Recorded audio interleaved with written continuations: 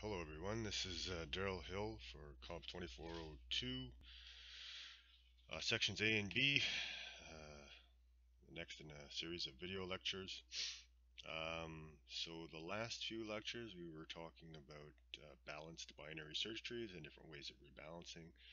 So today is going to be a bit of a departure from that, although it's going to contain some things that you have seen before in Heaps.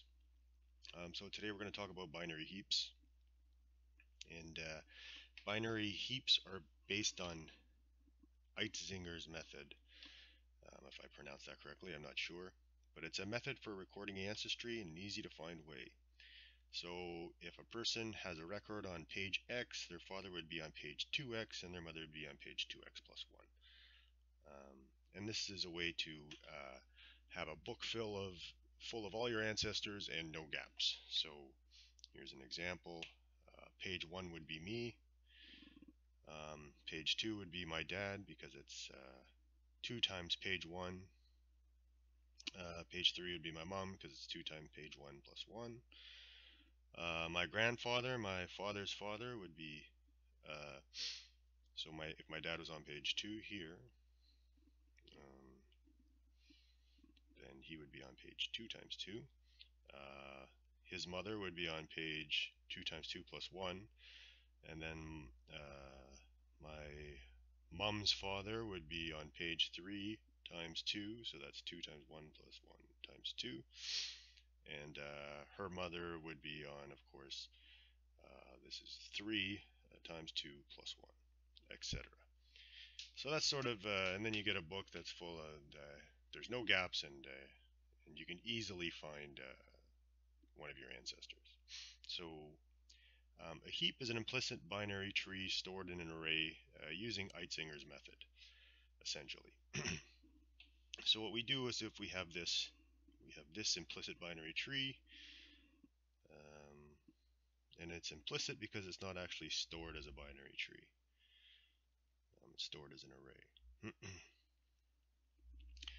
But if it still holds the same general structure, we're going to store it differently. So we start our first element, A is the root, and that's stored at index 0. And then we look at the left child of A is B, so that's stored at index 1. And the right child is C, and that's stored at index 2. And essentially, we're going to do a breadth first search through this tree. So that would go something like this. And this is the order that all of these elements would go in. And yeah, so we label the indices. So it's very similar to Eitzinger's method. The difference is we start at index 0 instead of page 1. So that means the calculations are going to be a little bit different. So a couple things to note. The shape of the binary tree, if there are no gaps in the data, then it is a perfectly balanced binary tree where all levels are completely full except possibly the last one. So you can see that here. Using this method, as long as we could keep adding things here, and this would just go into the next, let's say this was I, this would just go into the next one here, and then we could add J. So as long as we keep adding things in this breadth first search way, then our array is not going to have any gaps in it. So we kind of want to maintain that. So we want to be memory efficient. Alright, and I mentioned this earlier, calculation is slightly different from Eitzinger's method since the first index is 0 and not 1. So if we look here, we see from index 0 the left child's at 1 and the right child's at 2. From index 1 here, we see the left child is 3 and the right child is 4. And so you can start to see the pattern, and the pattern is essentially for the left child we're going to do 2 times our present index plus 1, and for the right child we'll do 2 times the present index plus 2. So that's, you can go back and verify that for any of those locations. And then we can use algebra to find out, so those are, we'll make methods that return the left child and the right child if I give you an index. And we're going to use these expressions to do that. But we also want one that's going to find the parent. Unfortunately, to compute the parent of an index is different depending on whether you're a left child or a right child. So we can use a little algebra to get the reverse of these. So if I is the parent, then just doing algebra on this gives us that I is equal to the left child minus 1 over 2. And we can do the same for the if it's the right child of a parent, then the formula to get the parent is I equals the right child minus 2 over 2. But we don't want different formulas. It would be better for us if we could just have one formula that, so if I send in an index I and ask for the parent, I only need one formula. I don't need to check if I'm the left child or a right child, although that wouldn't be super difficult. But what we can do is take advantage of integer division. So in integer division, since we know that if you're a right child, 2I plus 2 is going to be an even number. So that means this is going to be an odd number,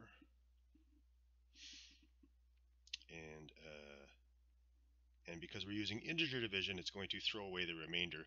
So the right child of I minus 1 over 2 is going to be equal to the right child of I minus 2 over 2, and that's equal to this. So that means we can just use this minus 1 over 2 in order to get our parent. So it might seem a little confusing here, but hopefully you're following a little bit, but we're going to see more examples so you'll be able to see how that works. So here's a little bit of the structure of our binary heap. So we have an array to hold our data, so we call that A. So we're back to sort of these array-based data structures, and so a lot of the things you learned while we took array-based data structures will be applicable here. We keep track of course, the number of elements in our binary heap, and we have these functions that we just computed. So the left, the right, and the parent, as we talked about, this works for both, whether it's a left child or a right child, because of the properties of using integer division, where it throws away the remainder. And then there's, of course, going to be some other methods. Okay, so then what is this good for? Well, we're going to implement a priority queue interface. So that means when we add something, it adds it to the heap, and when we remove, it removes the least element from the heap. So then this is sort of, if you're in a hospital waiting room, well, geez, that's a bad example, but if you're in a hospital waiting room and you are, really in big trouble, then you're a higher priority, so they take you first, and the people who just have bumps and scrapes have a lower priority, and they will get in later. And this is actually so this is a heap property. So we learned about trees, which maintain the binary search tree property on the data, and the heap property on the priority. So every time we made a node, we had data that we had to store, but we also assigned it a random priority. And so what made trees work is that they maintain both of these properties, but on different elements of their nodes. So heaps maintain the heap property on data. And what that means is that the parent of a node is less than or equal to the left and the right child. Right? So the parent of a node is going to be less than both of its children. Another way to express that is that the child is greater than or equal to the parent. Okay, so let's, and an example of a heap is right here, and this maintains the heap property. So 1 is less than both of its children, 9 and 7. And over here, 9 is less than 14 and 10, and 7 is less than 8.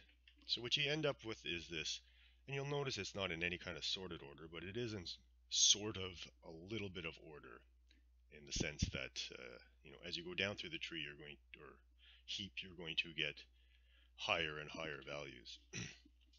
That's why we call it a heap, because it's, partially ordered, basically. It's not a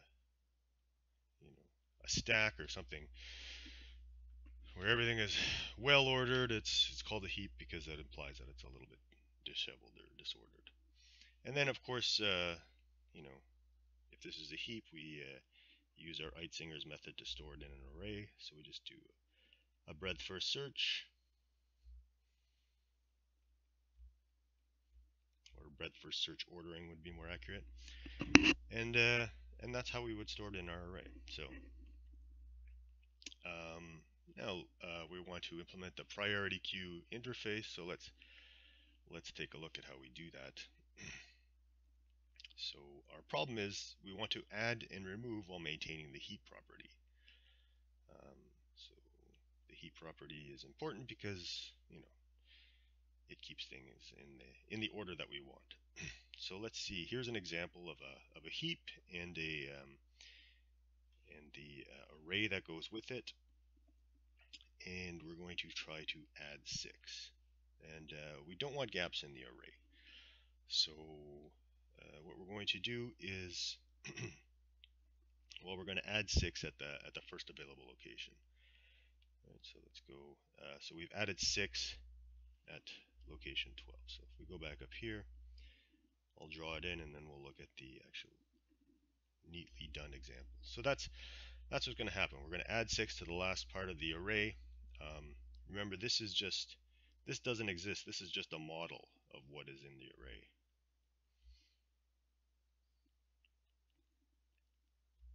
There's no pointers here. There's no nodes. All we have is an array of elements and a way of organizing it that works like a tree. So we add the 6 to the last location, and now we've violated the heap property. So this is we've added it, and we don't have any gaps in the array, but we have violated the heap property, which is what we don't want. So what we're going to do is we're going to compare it to the parent and then swap it out. So we're going to, in this case, 6 is less than 50, so we have 6 here, and 50 is the parent, and we can compare those two, and we can see that those two violate the heap property. So we're going to swap 50 and 6. But how do we do that? In a tree, it's fine. You look at your parent pointer.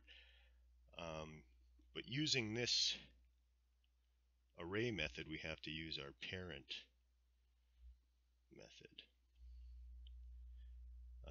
So if you recall, this is return I minus 1 over 2.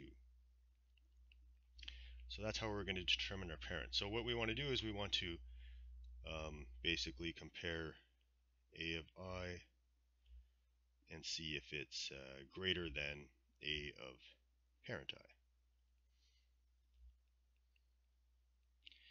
I. And in this case, I is equal to, well, we can see here, I is equal to 12. That's where we've added 6. So if we want to compute the parent, so it's going to be 12 minus 1, which is 11, divided by 2, which is going to give us 5. And that just so happens to be exactly where we find the 50. So it's quite easy to compare to our parent when we have these little methods here that tell us exactly where all of our relatives should be. All right, so we compare ourselves to 50, and we find out that we are less than 50, so we do a swap. So 50 goes into location 12, and 6 goes into location 5. And then we're going to do the same thing again. So we're going to check with our parent. 6 is in location 5. If we look back up here, 5 minus 1 is 4, divided by 2 is 2. So the parent of 5 equals 2. 2 just so happens to be where we find the 8. So we can compare ourselves again, and we see, we got to make another swap. So we swapped 8 and 6. And now 6 is in location 2. If we look at our parent, so I is equal to 2, I minus 1 is 1, divided by 2 is 0. So the parent of 2 equals 0, and that's the root. And we can see here, that's the root. So if we compare 6 to 4, we see that 4 is less than 6, so right now we've maintained the heap property and everything's fine. We've reheapified our heap. So that's in a nutshell how the add function works. So we see here, here's the code behind it. So it's a Boolean. Yeah. So we're implementing the priority queue. So yeah, I'm not sure why it's a Boolean in this case, but so if so the one thing we want to do first of all is check to see if we have room. Since this is a array-based data structure, we have to check to make sure there's enough room, and then we're going to perform a resize operation. But if you've if you've been around, if you've either read about the array stack or been there for the lectures or whatever, you know how to do that resize. We're basically going to double the size of it, the same as we did before, and we can amortize that the same as we did before. So once we've checked for the proper length, we're just going to assign our data to the last element in our binary heap, and then we're going to call this bubble up function. So the bubble up function does the swaps on our element as long as the heap property is being violated. So we'll see that here. So the first thing we do is we're going to store the parent,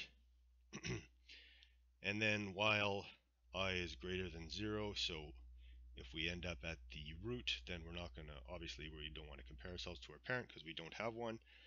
And we compare the current location to the parent location, and if the current location is less than the parent, then we're going to swap them, and then we're going to set our I equal to P, so we want to follow our value up as we go. Since we've put now the value that was in I in P, we want I to be our current index and then P to be the parent of I. So that's pretty simple. So let's do some analysis. So we've seen how to amortize the resize over the add operations. We've probably seen that a few times. So that's no problem. We'll spend time in resize proportional to the number of add operations, essentially. Setting the last location to X. So when we first add our element, we add it to the very last location, and that's of course constant time, since we have access to the end variable and we can quickly find the end of our array. And then bubble up is going to be the height of the tree. So we're going to swap, and the most swaps we'll do is until we get to the root. Okay, so remove. Okay, so now we'll look at remove. So remove is slightly more complicated. So we have this question, should we maybe say we wanted to remove the root? We want to remove 4. Well, 4 happens to be the first location in our array. So what can we do? Well, can we shift everything to the left? Well, you can try and do that. You'd have to shift all these indices down here. So 9 would be at location 0 and 6 would be at location 1. But if you do that, you would see that 9 and 17 both violate the heap property, and there might be more if you investigated further. That's only as far as I investigated. There could be more. So that's not a very good strategy. So what we are going to do is we're going to replace the root 4 with the last item 50. Alright, so we're going to take this guy here and put it up to the root. And then we decrement n and set this last location to null. And then we are only violating the heap property at one place, which is the root. So we haven't messed up all of our tree. If we shift everything, then we're going to mess up all of our tree. But in this case now, we have one place where it's violating the heap property and one place where we have to fix it. So that's what we're going to do. So here we see we copied the 50 over to the 4, and here you can see that having been completed, of course now this 50 does violate the heap property.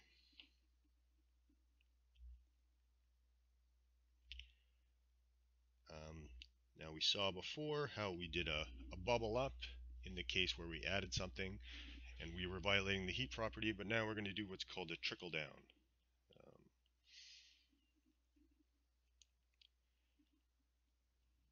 And um, a lot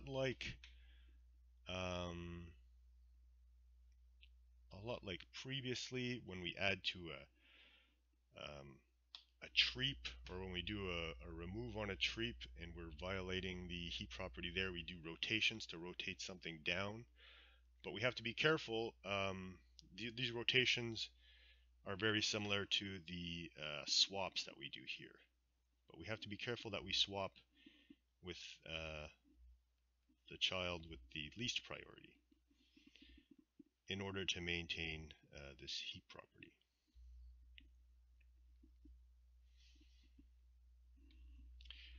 So we're going to look at 9 and 6, and we see that 6 is less.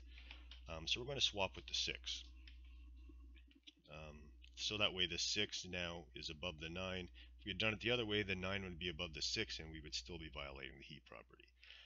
So it's important to take that into consideration.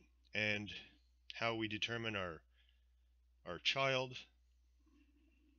So 50 is at index 0, so I is equal to 0. And then we want, well, we were going to compare to the left and the right child. So we know that the left is 2 times I plus 1, and the right is 2 times I plus 2. So the left child of the root is going to be at location 1, and the right child of the root is going to be at location 2. And then since the 2 is less, then we swap out 0 and 2. Okay. But now our 50 still violates the heap property, so we can look at 50 is a now in location 2. So the left child of 2 is equal to, well, it's 2 times I, which is 2 plus 1, so that should be 5. And then, of course, the right child is at 6. Right, and we can see here 5 and 6, that corresponds to 8 and 16, so we're comparing to the right ones, and we see that our value of 8 is less than 16, so that's the one we're going to swap with next. So 50 is going to go from here to here. Did I get, oh, sorry, to here. So we swapped out 50 and 8, and now you can see here on our tree that we've now we've reinstated our heap property. We've re-heapified our heap. So that's how we do the remove. And then the nice thing is that only the last memory location was really well, we didn't leave any gaps because we deleted at the last memory location and then just reorganized our heap so that it maintained the heap property. Okay, so let's look at the remove operation. If I can get that.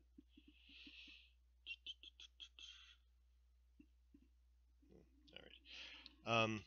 So we get t of x is equal to the root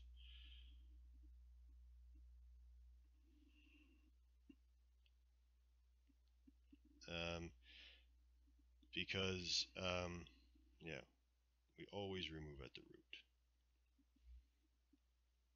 because we always remove least priority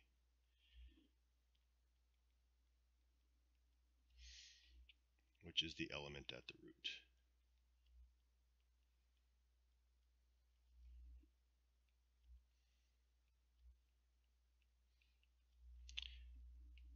All right, so then yeah, we set the root to the element that's at the last location, and we decrement that last location. we should set it to null using Java.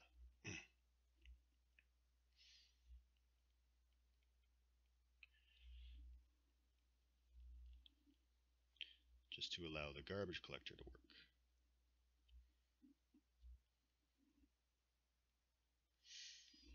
Okay, and then we do a trickle down operation. So as we talked about, it's similar to the bubble up, except now you have to compare it to your left and right child and find the least one to swap it with.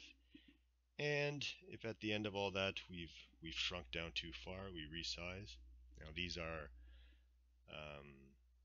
really the exact same comparisons that we made in our array stack. So this 3 times n less than a dot length, and then when it's full, so if we get down to this size, we allocate a new array that's twice the size of the number of items, and the same when it's filled up on an add. So we've seen exactly how to amortize those. And this is the trickle down, so I'm not going to get into it. As you can see, it's just a lot of detail of comparisons, and so you've seen the basics behind it, and I'm sure you could write it at this point. There's a little bit of extra work to compare your left and your right child, but other than that, it's pretty straightforward. All right, so let's do our analysis of remove. So we copy an element from the last position. That's O of 1. That's very fast. And trickle down at an index I is O of the height of the tree. Right. So trickle down at I, it's going to be trickle down at the root actually. Trickle down 0. Okay. So then, what is this? The height of the tree, or the binary heap, the implicit binary heap? Since that is sort of the what's dominating the runtime of both our add and remove operations. So for a perfectly balanced binary tree where all levels are full except for possibly the last level,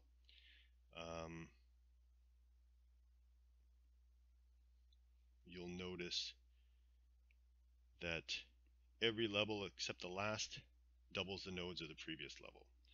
Right? That's fairly easy to see. If I have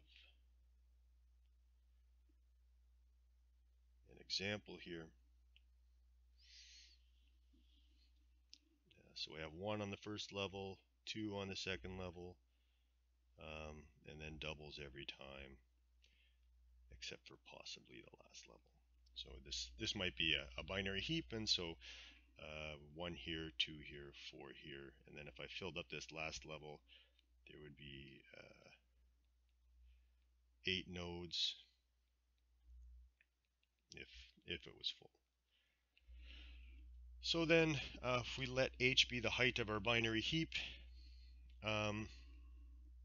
we can just start with 1 and then double the number of nodes every time until we reach 2 to the h minus 1. So in this case here, let's say that this is the last level. So this is h minus 1. And yeah, so we double up to h minus 1. And then the last level, since it is the last level, there must be at least 1 node. Here we can see 2, but there must be at least 1 node, so we're going to add 1 here. And that's less than or equal to the number of nodes in our binary heap, and that's less than or equal to if the binary heap was completely full, if we had 2 to the h nodes on the final level. So yeah, and here's a little result. So if we add up if we sum up if we take this summation basically, 0 to n of 2 to the I, and that is equal to 2 to the n plus 1 minus 1. And that is something like this. You'll notice that if I did fill up, yeah, you'll notice that if I have, say, well, let's do another example.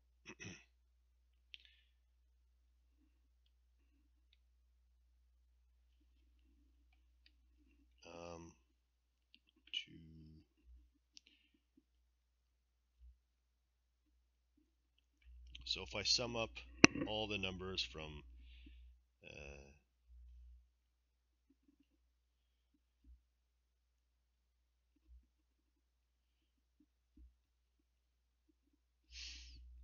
so if we called this level n plus 1,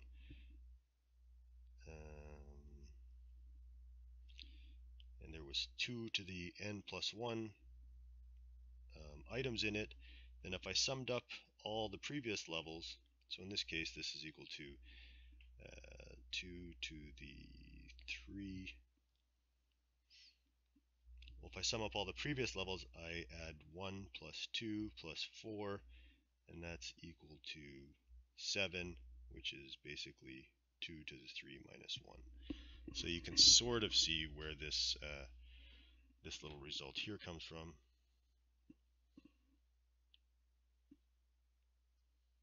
You can sort of see where this comes from.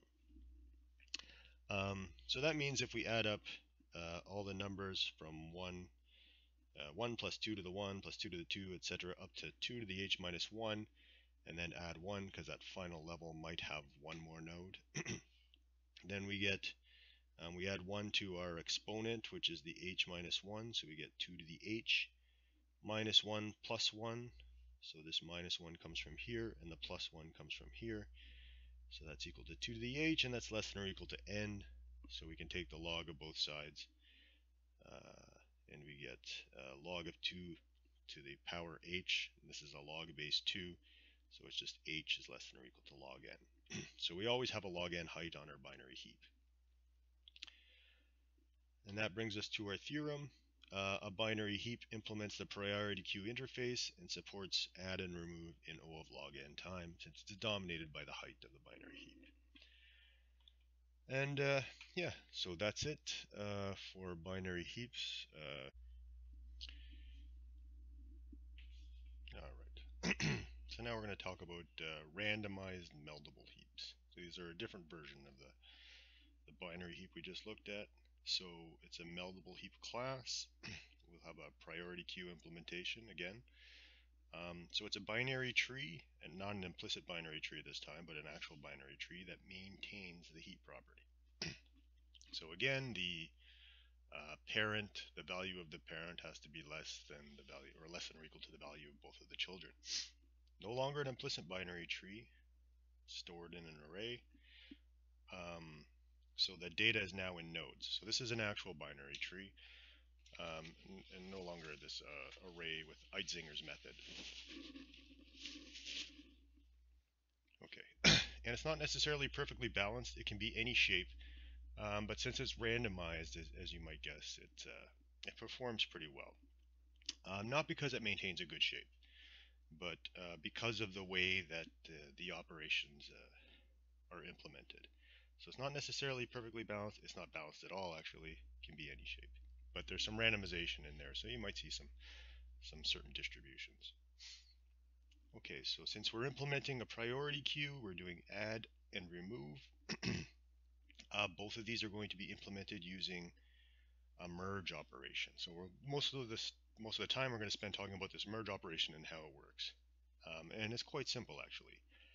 So merge of h1 and h2 takes two heap nodes, h1 and h2, and merges them. These are the roots of their respective tree, or it could be the roots of a subtree.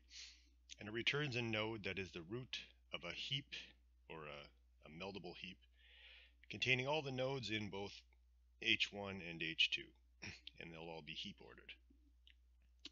So, and then we can use this sort of to implement both the add and remove. But first, let's look at merge. So one thing we're going to do is we're going to assume that h1 is less than h2. So our h1 dot x is less than h2, since if it's the other way around, we're just going to swap them out. Alright, so we know that h1 is less than h1, the data at h1 is less than the data at h2, so that means that h1 should be the root. Alright, since we're maintaining this heap property on this this meldable heap. So now we can define our merge recursively. So if h1 is nil, then we return h2, or vice versa. If h2 is nil, we can return h1, and we're done. So we have the base case of our recursion taken care of. Otherwise, we merge h2 and h1 dot right, or h2 and h1 dot left, and we choose left or right at random.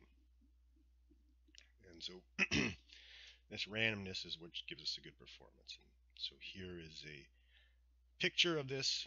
So if we have two of these meldable heaps, and the root of the first one is h1 and the root of the second one is h2, and you can see they're both heap ordered. So now what we're going to do is, since neither of them is nil, we choose, but we can assume that h1 is less than h2.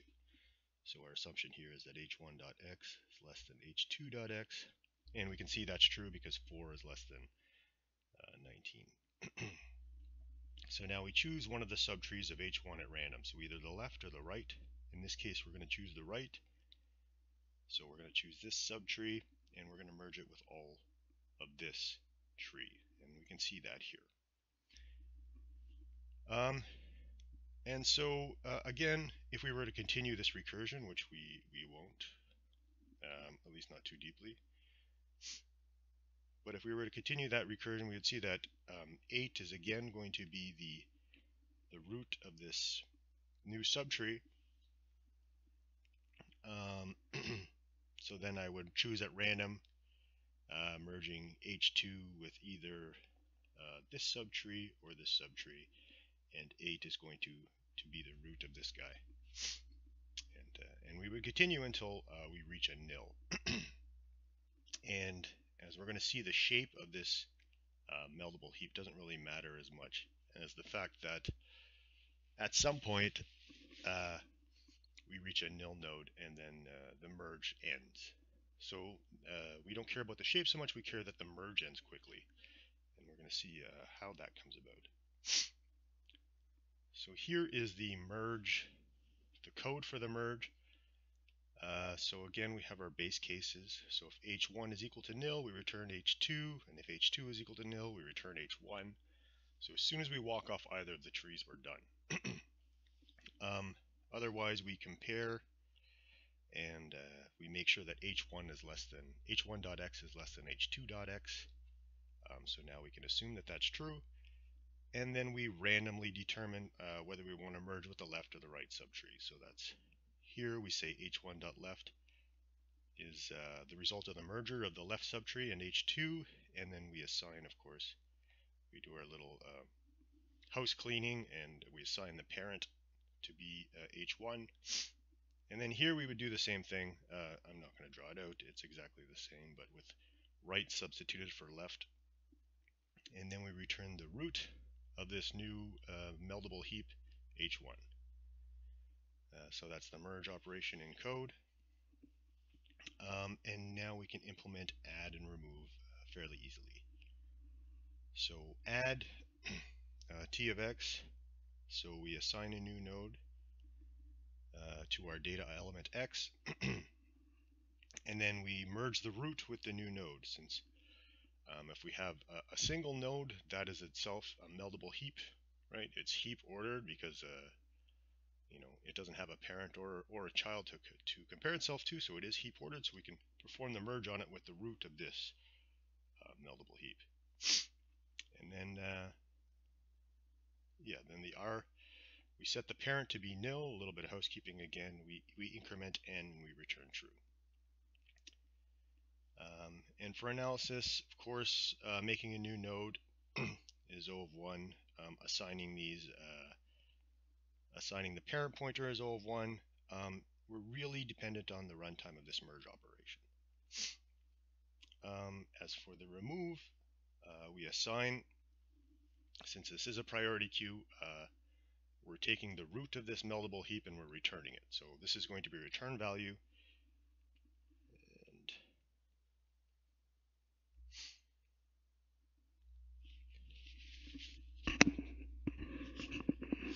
And then we simply, since we're removing the root, we can merge just the left child with the right child. And that will return some tree or some meldable heap that's heap ordered. And then as long as there's something in our tree, then we do our housekeeping. We assign our parent pointer, decrementer n, and return x. And our analysis is constant time. That's to do this assignment and to decrement n and to do this assignment here, plus the runtime of merge. So all that's left for us to do really is analyze the merge operation. Okay, so to do this, of course, this is randomization, so there's going to be some expected values here. We're going to keep it relatively simple. So we'll notice that the merge finishes when either h1 is equal to nil or h2 is equal to nil. So if we think about the shape of the final tree, and we're going to do some random walk in that final tree, and as soon as we walk off a nil node, then we're done. And that's basically equivalent to doing this merge operation. So a random walk is we start at the root r, we follow r dot left or r dot right with probability a half, and repeat. So that's what we mean by a random walk. We just start at the root, and we randomly choose left or right subtrees until we run off the tree. So let's take a look at what that looks like. So the longest expected random walk, right, so we'll start by looking at the longest expected random walk in a perfectly balanced tree. So that's this guy over here, this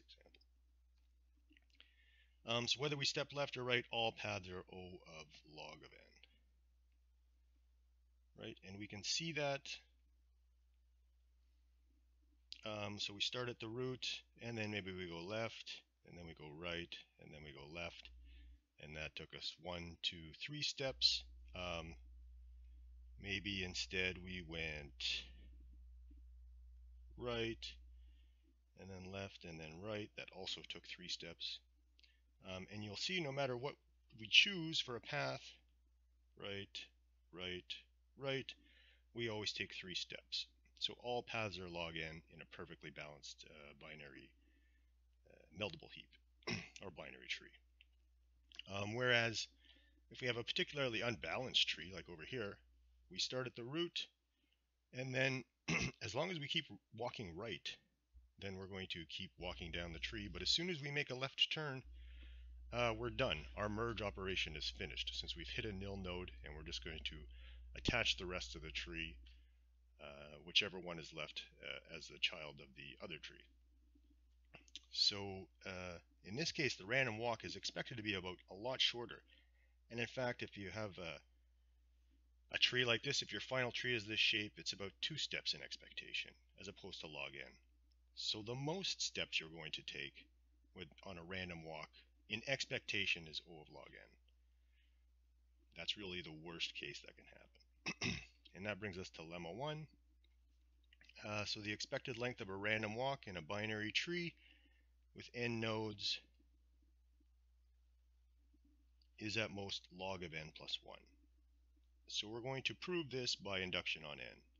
So if n equals to 0, the walk has length 0, which is equal to log of n plus 1. And now we suppose that it's true for all n prime less than n. So we're going to let n1 be the size of the left subtree, and let n2 be the size of the right subtree. And so we have this relationship, n2 equals n minus n1 minus 1. So n is all the nodes in the tree. We have 1 here for the root, and then n1 is the left subtree, and n2 is the right subtree. So the expected length of a random walk through our tree is 1 plus whatever we take in either the left subtree or the right subtree. So we take 1 from the root, and then with probability 1/2 we take the left subtree, and with probability 1/2 we take the right subtree. All right, so that's the definition of expected value, is the probability times the value. So one thing we'll notice about the log function is it's a concave function. And now I'm not sure how clear this will be, but if we take n over 2, let's say, so twice n over 2, if I do, let's say n1 is down here, and 2 is up here. Well, they both have to sum to n, so they're both going to be the same distance away from n over 2. But 2 times, or 2 times this value is going to be greater than this value plus this value. And that has a lot to do with, you can probably see it in the graph in that this vertical distance is greater than this vertical distance. But anyway, this is a result you don't necessarily have to know, but it's not a very particularly hard result to figure out if you look at the graph for long enough. But it's a concave function, which means that the maximum is when both sides have the same number of nodes. And we sort of saw that up here when we looked at our perfectly balanced tree and our very extremely unbalanced tree. In that the unbalanced tree, the performance was a lot better of our random walk. So that's the same idea as we have here. So then the expected length of a random walk is 1 from the root plus 2 times 1/2 times, if we assume that n1 equals n2 equals n minus 1 over 2, then we get 2 times 1/2 times the log of this. The 2 and the 1/2 cancel out, so we get 1 plus the log of n minus 1 over 2 plus 1, which is 2 over 2. So we get 1 plus log of n plus 1 over 2. This 1 we can say is log base 2 of 2 plus this and those logarithms. If we combine them, then we multiply 2 times n plus 1 over 2, and so we get a log of n plus 1. Right, these are simple log operations that if you don't know by heart, you should start to understand that you can look them up very quickly and figure this stuff out. So our theorem, Meldable heap implements the priority queue interface and supports add and remove operations in O of log n expected time. So that's a nice simple implementation of a heap that performs surprisingly well, given the fact that it can be very unbalanced. And in fact, the more unbalanced it is, the better it performs. So yeah, that's our meldable heap. And next lectures we'll be starting sorting, and that will be essentially the last lectures. So it'll either be 1 or 2, probably 1. We have to get quicksort in at least, and then we'll see what else we get. But that's it for today.